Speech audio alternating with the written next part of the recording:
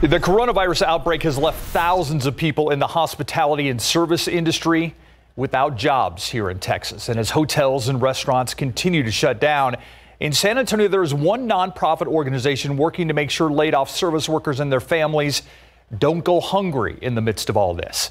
Devin Clark with how it's being done and how you can help. Waking up every morning, making 30 gallons of soup,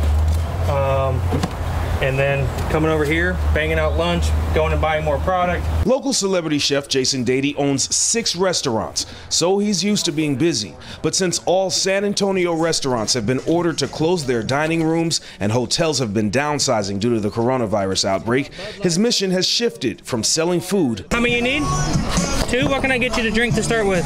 To providing free meals. We're trying to change the menu every day if we can. It's for the hotel workers. It's for, anyone who is doing anything in a hotel or a restaurant or a bar. We want to make sure that we're feeding them hot meals every day. It's being made possible through an emergency fund set up by Culinaria, a nonprofit organization dedicated to supporting the hospitality industry. It's all dependent on how much money we raise. The efforts are well appreciated and for some, necessary. If it wasn't for them, I probably wouldn't eat today. I haven't been getting no money coming in at all, so this helps us eat lunch and dinner for all my kids. This is day 5 of the mission, and so far more than 600 free meals have been served up here at Alamo Barbecue Company on Grayson.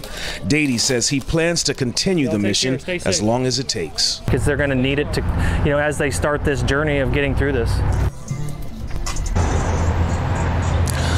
And lunch is served from 1 to 3 daily and dinner from 6 to 8 out here live in front of Alamo Barbecue Company. You can see the line forming. A lot of folks actually standing a little closer than they should be. But we do want to emphasize that monetary donations are not the only ones that are accepted. Organizations have been donating pallets of water and food. To find out how you can be a donor to this great cause, just visit our website, ksat.com. For now, we're live in Government Hill. Devin Clark, KSAT 12 News.